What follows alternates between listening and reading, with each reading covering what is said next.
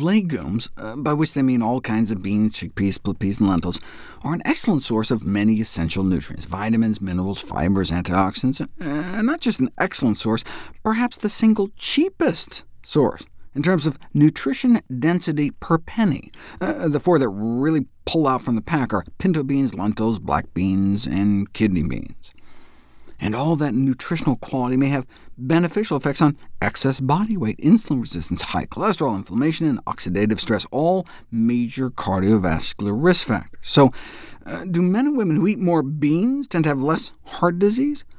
Yes, suggesting that increasing legume intake may be an important part of a dietary approach to the primary prevention of coronary heart disease in the general population, meaning prevention of heart disease in the first place. But maybe those eating more bean burritos are just eating less beef burritos. They took that into account, controlling for meat intake, fruits and vegetables, and smoking and exercise, and still the bean eaters appeared to be protected.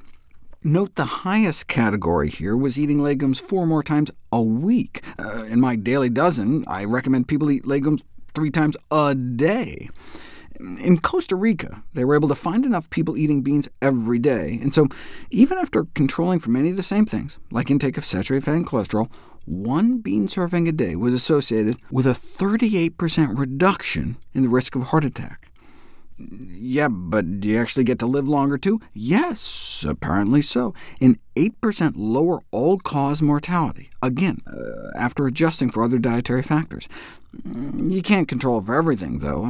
You can't really prove cause and effect until you put it to the test. Randomized, controlled interventional trials have found that dietary bean intake does significantly reduce bad cholesterol levels. Dating back a half-century to 1962, measure cholesterol levels at baseline, and then add beans to their diet, and then remove beans from their diet.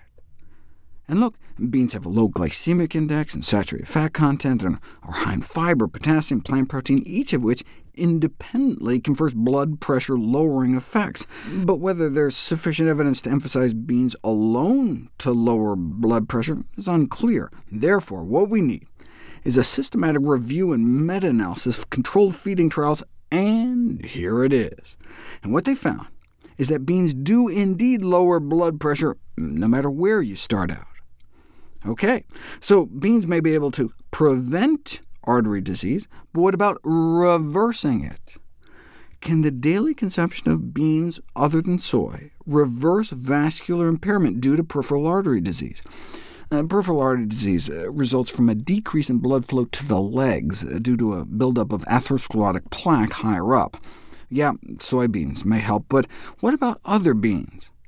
So they had 26 individuals with peripheral artery disease consume 1 serving a day of a combination of beans, split peas, lentils, and chickpeas for 8 weeks. Basically, how you diagnose and follow the disease is with the ankle brachial index, which is just the ratio of blood pressure at your ankle compared to your arm. Once it dips below 0.9, that means you must have some kind of clogs in blood flow to your lower body.